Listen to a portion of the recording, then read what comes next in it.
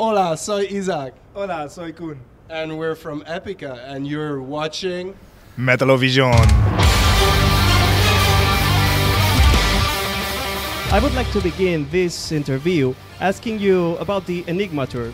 You were recently touring in France, in Italy, and in Switzerland, right? So, how is the public reaching the shows and the new album? Yeah, really good. The tour is going really great. We have a great package with the other bands, and lots of people are coming to the show, so that's how we like it, yeah. That's great. So, there have been so many shows and so many gigs around Europe and around South America because you have lots of fans in South America, is it?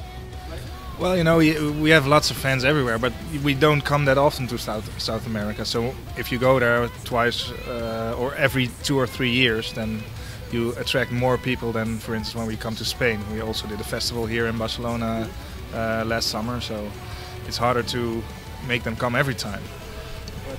It's always fun in Latin America. That's great. But I heard you visited a great and exotic place that is India. How was India for you guys? Well, we still have to go there. It's between Christmas and New Year. Yeah, first time we go there, and I'm looking forward to it. This is a very interesting question. Do you like curry? Curry, of course. I love it. Yeah, they told me that you have to really be careful with it in India, that they make it so hot that you should really go for mild instead of normally when you go for hot, because you can. But there you're gonna die. Yeah, you can die. Be careful about spicy food in India. All right. So, you tour with many great bands. How is touring with Dagoba and with Dragonforce? Are you enjoying your time together? Yeah, it's been really great with these guys. Usually we would tour with kind of female-fronted bands maybe, and actually in the US, in the US you're not like a symphonic metal fan or you're not a death metal fan, you're just a metal fan. So in the US it's more easy to have a package with all different bands, and we thought it would be cool for a change to bring that concept to Europe as well and to tour with bands who maybe are not having the same fans. And it was a risk we took, but it's been working out pretty well, so we're really happy with them and they're fun to have on tour. I'm a fan of the band, so that's great. We recently saw the European Enigma after movie, and it was really great. Who had that idea? It's a great idea to show the fans how a day looks when you're on tour. And you know, because the 2 festival after movies were received so well, we thought, well, we should do it for the whole tour. But that's kind of expensive. You have to bring a cameraman. You don't want to bring cameramen. So, but we are with 3, so we can. But so we did the first 2 dates. Great. Could you guys explain the idea of the VIP sessions? Yeah, of course.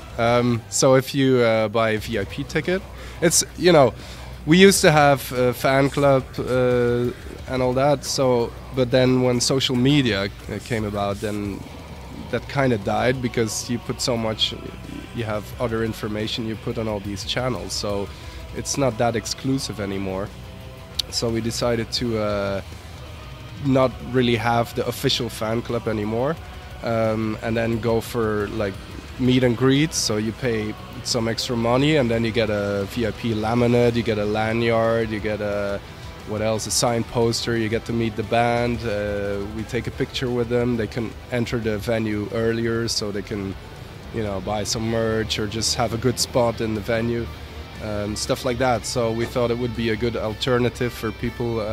You know, if the band grows, it's always harder to actually meet the fans and stuff like that. So so that's the alternative we came up with. It's an idea also coming from the US.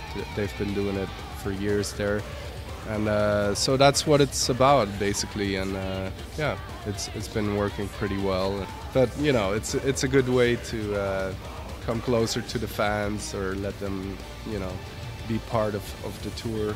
And yeah, it's been working out great, so I guess we'll do that more often in the future. There's only one country where we don't really do that, and that's Holland, because the band is from Holland, and not because we don't like them, but we sometimes do like these small acoustic sets open for for an amount of people, you know, so they can talk to us there, and you know. There may be people among our viewers that have never listened to Epica, maybe. Okay, so no. So, which song would you choose as more representative of your style, guys? It's a hard question because how I see Epica, it's not just one song, it's more an album. So for the latest album would be The Second Stone, or maybe also last song is pretty epic always, so those are good to check. Like Consigned to Oblivion is, I guess, yeah. I don't know how Koen thinks about it. What do you think about it? Well, I think the same as Isaac. We have, you know, we have the more metal side of our songs, and then we have the ballad side, you know, the girly things. And yeah, you know, I think there's a lot to be found in our music. So you can basically check the latest album, because I think we always try, you know, to put our best effort in the latest album, and you always grow. So if you want to check out Epica, try the latest album, The Quantum Enigma.